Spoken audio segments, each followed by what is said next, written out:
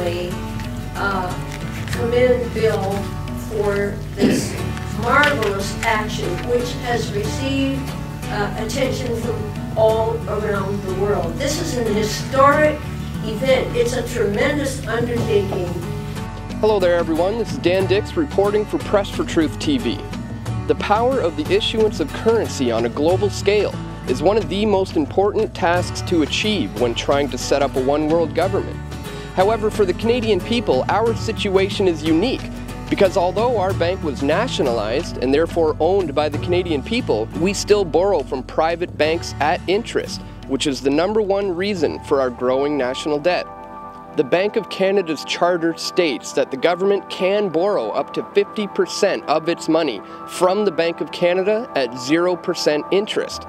However, since 1974, we have been borrowing from privately owned Rothschild-run banks who seek to stretch their powers to all corners of the globe.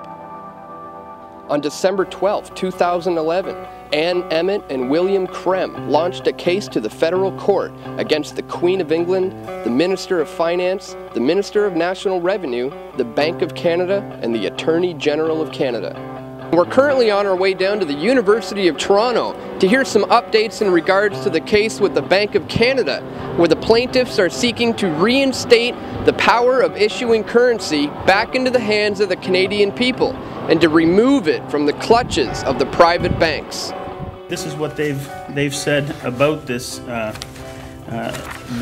case, is that there's no reasonable causes of action, the charter is not engaged, the claim is outside the court's jurisdiction, the plaintiffs lack standing, and the claim is not justiciable.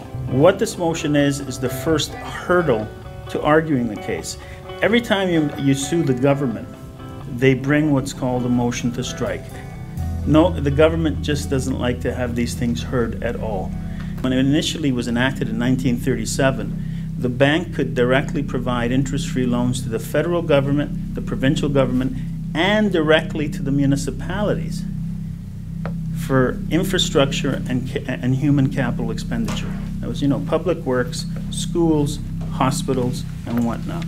So long as it didn't exceed 1/3 of the annual budget, and so long as it was paid in the next fiscal year, which most governments had no problem doing.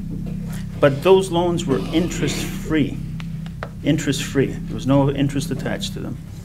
That practice stopped in 1974 when the Bank of Canada joined the gang of bankers over in Europe. Now, the only difference between our bank and the other banks is our bank is a public bank. It's the only bank that is a public bank in the G8 countries. The other banks are private banks, including the Federal Reserve in the States. Most people don't realize that's a private bank. If the Bank of Canada can give it to the commercial banks at 1/4 of 1%, they should give it to the government, at least at 1/4 of 1%, or at 0% as the bank is mandated to do. This claim has a lot of basis. It's grounded in law. If we get a dishonest judge, he or she will strike parts or all of it, will appeal it.